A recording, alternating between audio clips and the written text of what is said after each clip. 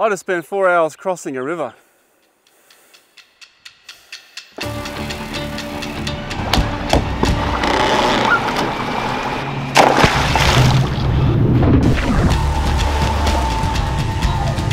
Water drop in, it goes back.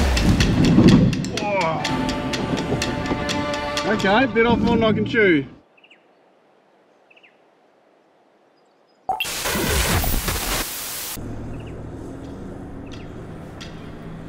Welcome to the Vic High Country. I've never been here before, and if you haven't, well, you're in for a bit of a journey because we don't know what the heck we're going to run into. Solo vehicle, we started at 1,000 metres, we're already down to about 700 metres. It's cold, it's windy, but it's sunny, and I think I've just spotted the track that we got to go up. I'm so happy to finally reach the Victorian High Country. I've been wanting to go here for so long. But before I get too excited, I've got to air these tyres down.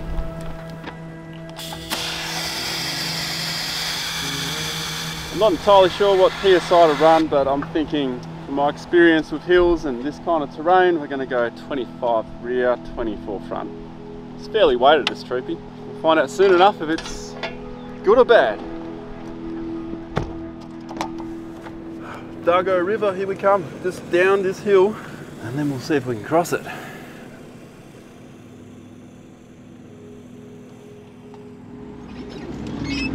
I spy with my little eye our first crossing. Looks like someone's had a go recently.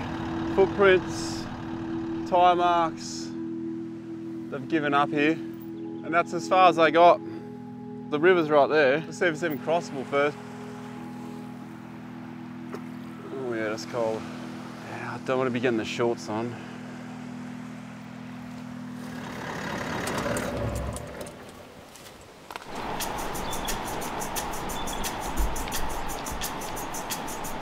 What's going to be interesting is this step down here. You can see that's where I am. That's where the ledge is. And I haven't even thought about that ledge up there yet. Oh, no spare tyre hanging off the back. Should be alright because we're coming in on an angle. Trying to keep the family jewels out of the water. I want to try and match the speed of the water, otherwise I'm going to get water through the back doors. They're not sealing too well. Before crossing any rivers, I'm always going to jump in and check it out. There are the odd boulders here and there, but it's nothing too serious. That tree right in the middle though, I can't remove it, but I can shorten it. The exit looks decent, and I've spotted some tyre prints, which means I can actually get out from this side. Time to grab some tools and get to work. Yep, I know what you're thinking. Who comes to the Vic High Country without a chainsaw? This guy, right here. I'm just going to take this limb off here so that I've got more turning circle.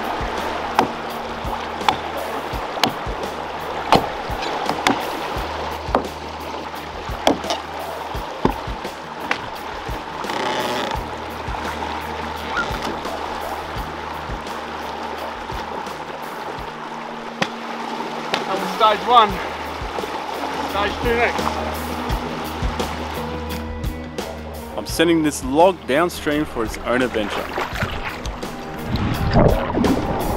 Stage 3, building up this bank here. Track building at the exit is going to help me get over this log, but the more time I've spent moving around on the exit, the more water has come up to the surface. Look at that, hopping jello. The more I move, the more I disturb it. Alright, I think that'll just about do it. Let's grab that troopy and see if we can get it across. So I've just checked the airbox, cleaned it out too. I've checked the bung underneath to make sure that's in. The reason why I'm extra concerned is because when I drop into this river crossing, I'm going in airbox side first. I'm engaging the rear locker for this. Here we go.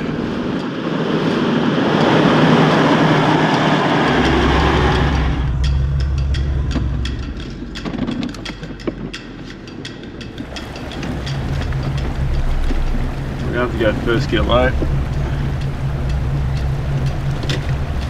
There we go. Drop it in. Woo! What a drop in. It goes back. Oh, did not sound good on the back. Check damage when we get out. Still feels to get low. We're going to need momentum for this next bit. Change gears in the water. I don't think the gearbox was underwater.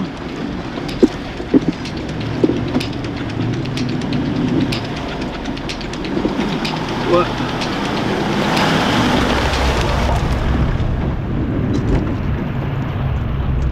Try front locker. I think we're a bit stuck.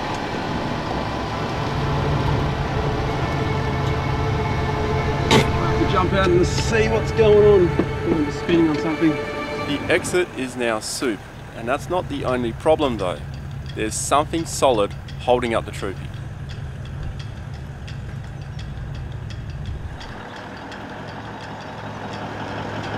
Yeah, we're getting hung up on a leaf hanger or something. It's hard to work it out. Hopefully that'll do. I'll have to back up a bit. This way.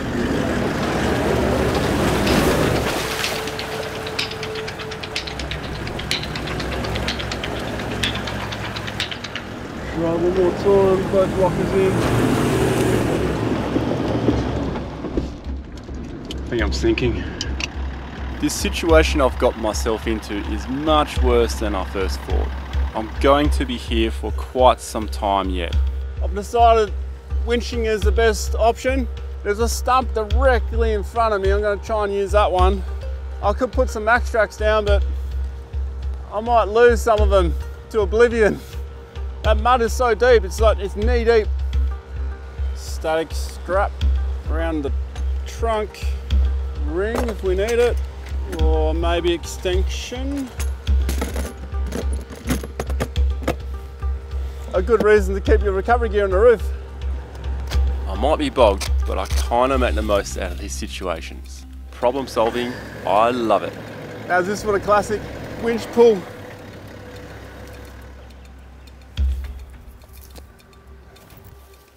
Static rope as tree trunk protector. Should be a good solid stump. Pretty standard recovery coming up. We're going for a single line winch pull.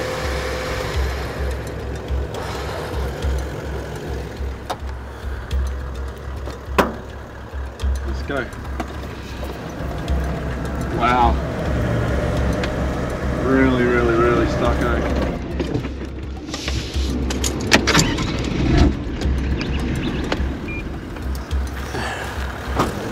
Oh, bellying out probably. The rear's still being dragged, so I'm going to put some max tracks on the front because I know they're not going to get buried, and then it'll assist the winch pulling it out. That one there is likely to get dragged right into the ground. So just doing that so I can retrieve it a bit easier.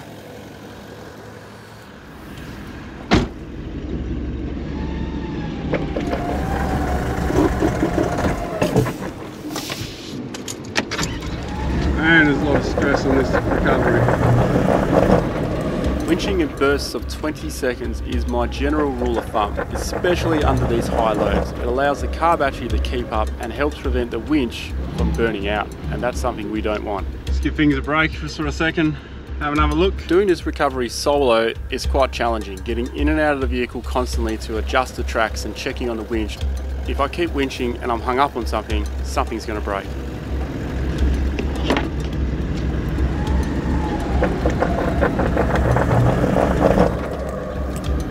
The recovery's at a point where a single line pull is not enough. I'm dragging the whole vehicle through the mud. Time to do what I should have done at the beginning. We have resort to a double line pull. This will now give us almost double the force, double the power at half the speed. Should hopefully pull us out. Let's do this. Inch by inch, the troopy is moving forward, but it's slow going. 2 max tracks, gone to oblivion. Oh my God, how much am I ploughing here? It's not going to be fun to clean later. You can't do that with a long handle shovel. If I can just get forward by about a metre, I'm out. Oh, I reckon we've been here for like 3 hours now. Can't believe I'm not out yet. This exit is very deceiving. I've been here for ages. This is possibly the longest solo recovery I've ever done. I mean, it's just one vehicle. I'm right there. I can see the stump.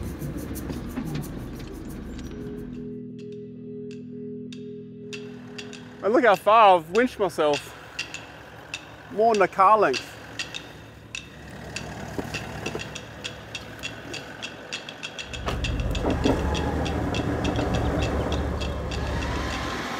Haha, finally out. That was a massive effort. Oh, what? It's into the bank. Well, this one's got a story to tell. We'll nickname him Crooked. Worst thing about these is cleaning them. Probably better clean myself too. I just spent 4 hours crossing a river.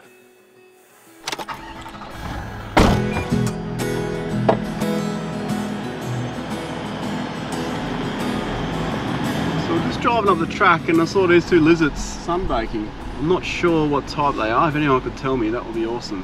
Jeez, reflexes on them. Oh wow, that is epic. One thing for sure, I'm going to get a lot of photos in this region.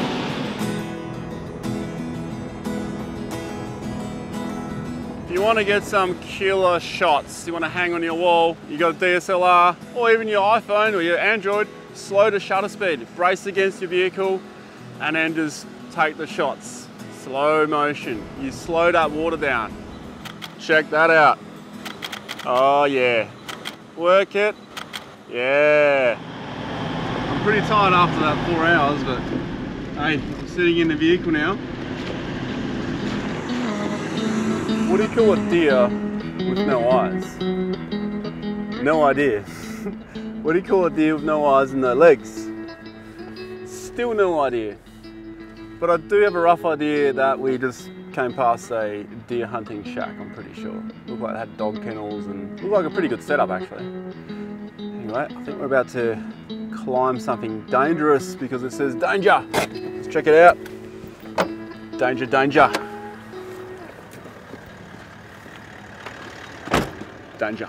Well, I guess that's why it's good to put my glasses on, because mine shafts, not hill climbs. Although, we're about to do one right here. This is super cool.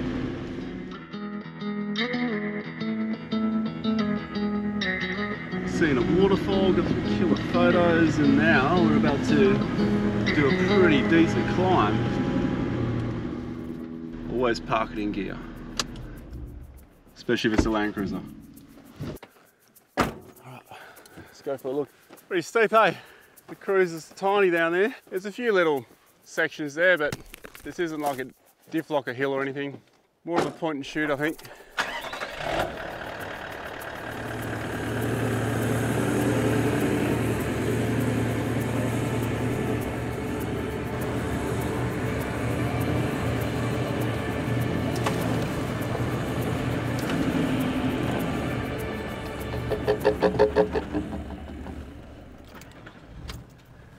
Okay, bit off more than I can chew. Looks like a first gear low, and I'll put the locker in. My overconfidence has just caught me out. Second gear low for this hill, what was I thinking? This could have easily got me into a difficult situation, and being a solo vehicle, I've really got to be more calculated moving forward. Point and shoot, she'll be right. Eat your words. First gear low it is. Committed to the rock and roll side. Here comes the gnarly bit. Concentration faces on.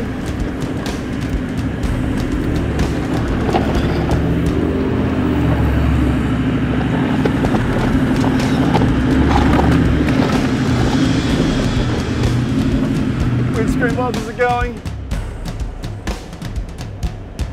Pretty epic.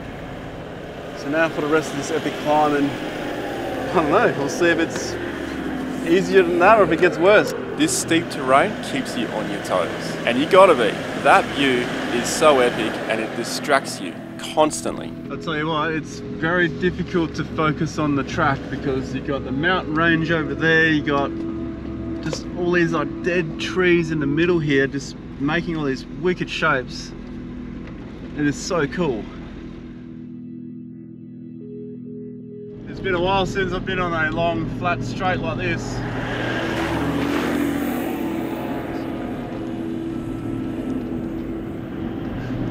We're in 4th gear low. Haven't been there all day. And soon we'll be going down on the other side. Expecting another river to have to cross, which would be great to do in daylight, not particularly in the dark if it's going to be anything like the one we just did. Heading deeper into the Victorian high country in more ways than one. Not knowing the area, it feels very isolated. Right, it's one heck of a steep descent. Yeah, really steep.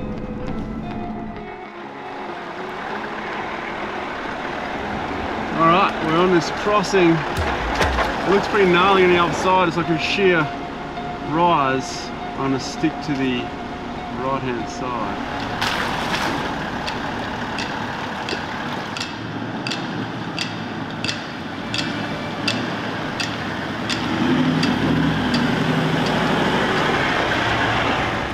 Alright, locking the front and rear.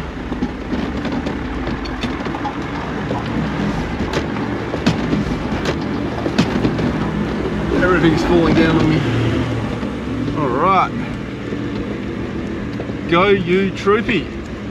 It's been a huge day and I'm ready for camp. In darkness, we find camp yet again.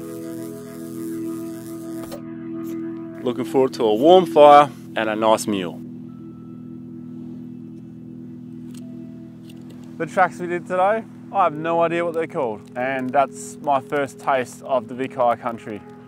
So who knows what tomorrow has in store, because I'm actually seeking out some of those well-known tracks.